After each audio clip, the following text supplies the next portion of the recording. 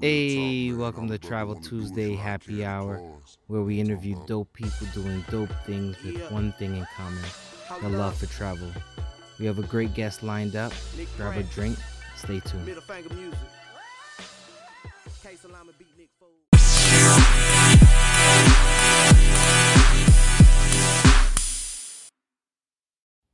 What's going on, Travel Fam? If you ever thought about starting a podcast, check out Anchor.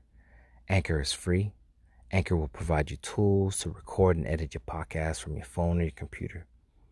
Anchor will also distribute your podcast to multiple streaming platforms like Spotify, Apple Podcasts, and many more. You can make money from your podcast with no minimum listenership. Everything you need right in one app. Download the free Anchor app or go to anchor.fm to get started. Over. All right, so I'm gonna try to do this right. Ramadan Mubarak. Yes. Is that correct? Yes. How you doing? Yes. You got it right.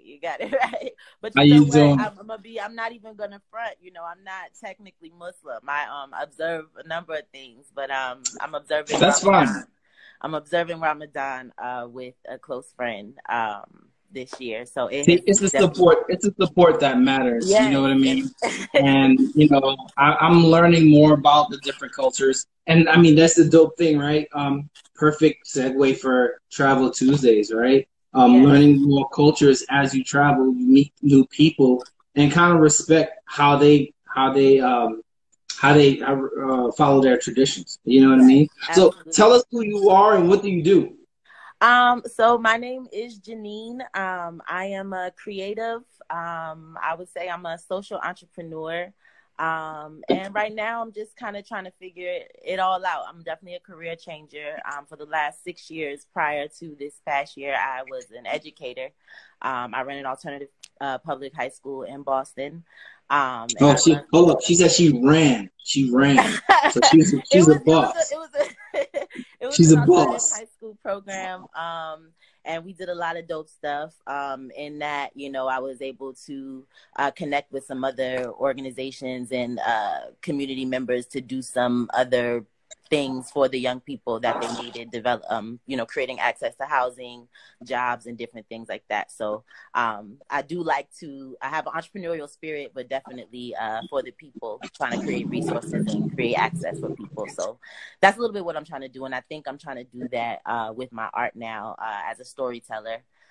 Telling people stories, supporting entrepreneurs who don't have access to certain resources, who want to build their brands, who want to share their narratives. So that's what I'm trying to figure out. Oh, I'm about to come to you because we're trying to make Travel Tuesdays happy hour a thing. Yes. You know what I mean? Like, you blessing me with your presence. I really appreciate it. You know what I mean? Thank you. I'm glad to be here. I think with the quarantine happening, everybody's looking for how to access each other, how to connect. So this is dope. I put my little makeup on. I put my little passport tee on. Hey, look, I make sure I put my lock sock on so I don't look all raggedy. You know what I'm saying? Like, we look. I need to get like you. Make sure some of this looks right. You know what I mean? Listen, this quarantine got me looking rough right now, man. We got to do the home health. I got the little spray bottle and I got to it. I was listening to the live, trying to get myself ready. So I feel you. So what got you into traveling in the first place? So I first traveled. I traveled as a kid, nationally. I would always go with family to visit. My dad's from Jersey, so I would always visit my grandma in Jersey. My mom's family is from the South, so I would always go to South Carolina and visit family as well. But when I got into college, I studied abroad in Ireland. I was a journalism student, and there was this program called the Institute for International Educational Institute. And I went to Ireland. I'm from Boston, and Black and Irish relations ain't, you know, traditionally been that great. Not at all. Not especially not Boston. So when I came and told my mom, she was like, "No, you ain't. Like, you ain't going to no Ireland. That's not happening." But eventually, I did go, and I loved it. And shout out to the sister who was on before me, who said to connect locally, because I was in Northern Ireland, which at the time was just withdrawing from the British colonial rule from the UK. Okay. And so there was a lot of talk about, you know, the new parliament and the different members that were going to be there. And I got to meet with a lot of underground folks, a lot of people from the Sinn Féin party, a lot of people who modeled a lot of their movement after the civil rights leaders of the 60s. So that was pretty dope, you know, to connect locally on that level. So from there, I caught the travel bug. I actually traveled to Tanzania after that, and Ghana for the first time, and as a media student again. First time we were doing the New Media Institute with the National Black Programming Consortium, and we were trying to demystify Africa. So we would, you know, Black American students come in to connect with students who are at NAFTI and Ghana, and we were, you know, trying to make connections culturally between each other through media and tell each other stories. That's dope. And so from there, I was like, oh man, you know, I was a print major at the time, but I was like, I hadn't put the camera down after that. That was it. You know, that was it for me.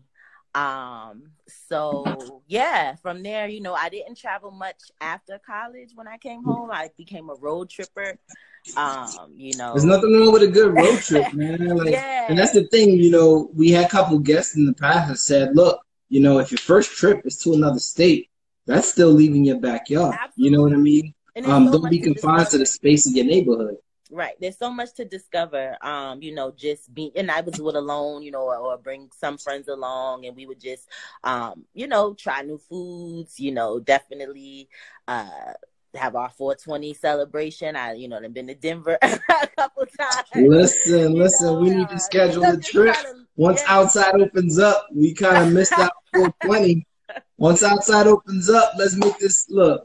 For everybody on here that celebrates 420, as soon as outside open up, we need to make a trip. I'm a lightweight. I'm an edibles guy. It's okay. That's where I know my lane. I can't do the edibles. I can't not control my high. I got. Oh, I control it. I control it all the way. You got to do it right. You got to get. Unfortunately, the manufacturing stuff, I can control it all the way through. But when it's over, we got to get together then. We got to definitely get together. Let's make it work. So I want to segue into like what really, so today, what kind of motivates you, right? I know before it was, you know, an education and bridging the gap. Like today, what really gets you to be like, yo, I'm going to Ghana, and you pretty much did your own thing while you was out there. Yeah. So, I mean, you was living your best life out in Ghana. So tell us what gets you to travel. What motivates you today? You know, I'm not gonna lie, I travel a lot to escape, you know. I think that life here in the States is hard at times, stressful. I think we're subjected, you know, the world is subjected to, don't get me started, but I'm just go light, you know, subjected to capitalism. Yeah, just a little bit. Yeah. Stressful. So I definitely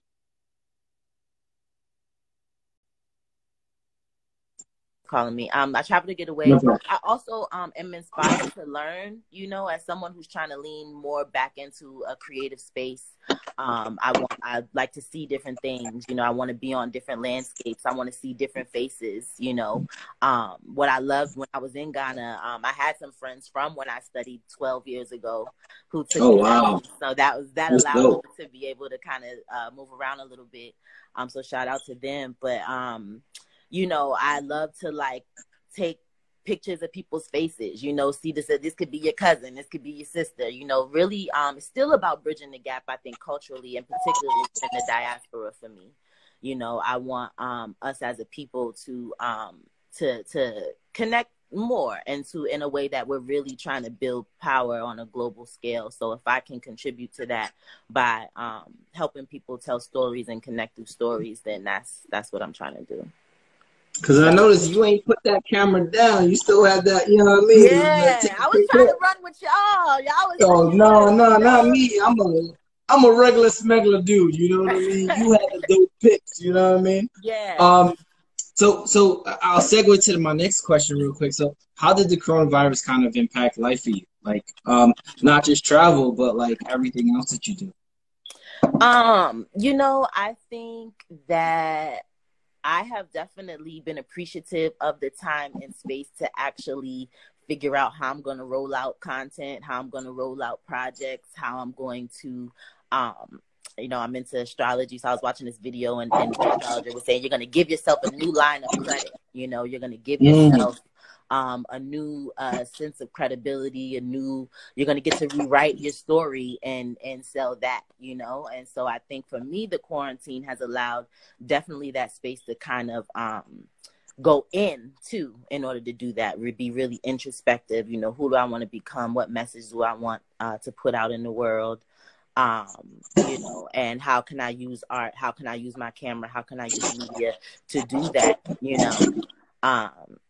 And the little unemployment check ain't been bad. So I've been really chilling. And yeah, and that's kind of what led me to doing the travel. Like, initially, I was just highlighting people for Travel Tuesdays. But, like, people like you with dope stories of how traveling led you to being able to bridge the gaps between cultures, right?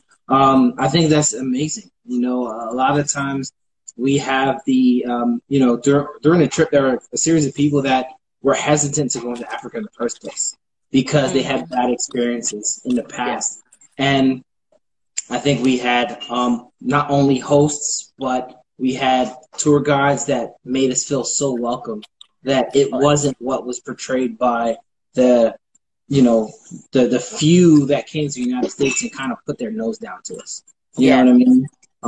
And so, yeah, like that's really dope. So give us a tip. What's a tip that you would give either a first-time traveler or an expert traveler? Like, what is something that you would say is kind of like, yo, if anything, do this?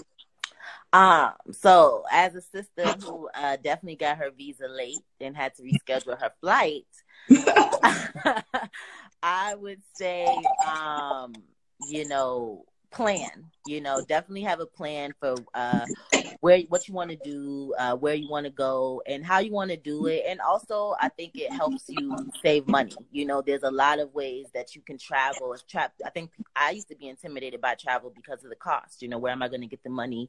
And I think sometimes the startup too of getting a passport, right? You got to pay to get a visa to go certain places. There are costs associated with it, but if you stick to a good plan, you can definitely make it happen.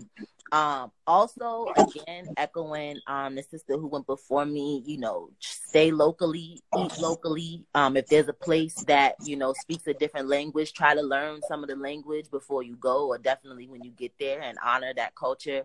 Not everybody speaks English, and I think, one way that we can decolonize some of the way we communicate is by learning the local language. I'm losing my Ga language from Ghana, but, I got it on the voice memo, so I'm gonna get back into it. But that's a big thing, and particularly, for people who are traveling to the continent and who are trying to reconnect, I think that is important because our tongue was taken from us, for those of us who don't, I'm Black American, right? So like, there's dialect, you know what I mean? That we share amongst each other. But as far as, African language, we're missing that, that is one of the things that keeps us disconnected is language.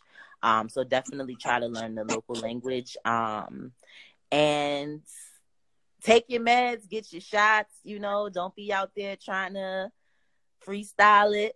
I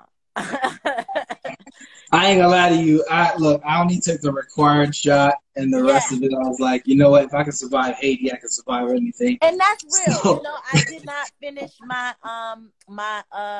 malaria meds. You know what I mean? But I had a few in me, so I felt like I was good. But it's before a first-time traveler. You know what I mean? You definitely want to be extra careful. I'm sure you've built up an immunity. Montezuma's revenge is nobody's friend.